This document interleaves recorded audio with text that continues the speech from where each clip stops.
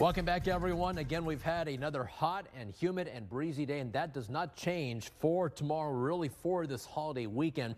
And take a look at the radar. It's been quiet in the valley, but we have been seeing some thunderstorms firing up in the mountains in Mexico. Those will stay away from us. It's just going to stay quiet for us.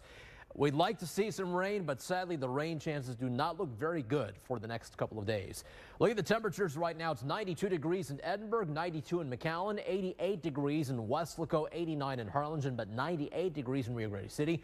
And when you factor that humidity into the air temperature, wow, it feels like 107 in Rio Grande City, 99 here in Weslaco. It feels like 95 in Port Isabel and 102 in Raymondville. The winds, it's been a breezy afternoon and evening so far. The winds are out of the southeast between 18 to 25 miles an hour, gusting to 35 in Port Isabel and 33 in McAllen. So here's your evening planner forecast. We're going to start off very warm at 7 p.m., also breezy and humid with temperatures in the upper 80s. We'll have increasing clouds as the nighttime goes on. We're down to 82 degrees at 9 p.m. and 81 at 11 o'clock tonight. So we're looking at just a warm and breezy and muggy Thursday night. Now, the hurricane season begins next Saturday, June 1st, and today NOAA issued their 2019 Atlantic hurricane season forecast. NOAA is calling for 9 to 15 named storms, with 4 to 8 of those becoming hurricanes and 2 to 4 of those becoming major hurricanes, meaning Category 3 strength or higher.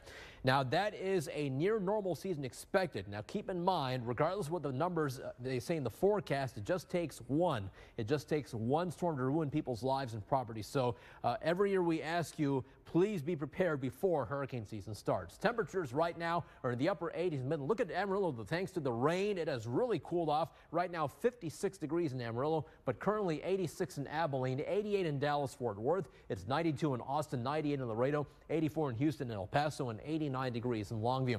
We take a look at the surface map. Things are very quiet here thanks to a big ridge of high pressure loft. That's a stable air mass in place, but things have been very nasty up north for our friends in the southern plains and the panhandle. We'll start off in the Lubbock area. Tornado watches in the red. Severe thunderstorm warnings continue just southwest of Lubbock as these storms move to the northeast. Then in Amarillo, severe thunderstorm and tornado warnings in and around Amarillo as these thunderstorms push off to the northeast. One tornado warning to the north of Pampa, Texas, and west of Canadian, Texas. And then in Kansas, a couple of severe thunderstorm warnings and tornado warnings in Dodge City as well as Hayes and Colby. Those are moving off to the northeast. Over to the east we go. This is Ohio, West Virginia. Tornado warning just north of Charleston, West Virginia. Those storms moving off to the southeast. But for us, it just stays quiet in the valley thanks to this very stubborn upper level ridge of high pressure. That's a stable air mass in place. So all the storms stay north of us for this weekend, off to the north and east. For us, it'll just stay hot and dry with temperatures easily in the mid to upper 90s each day. So if you're outside during the day,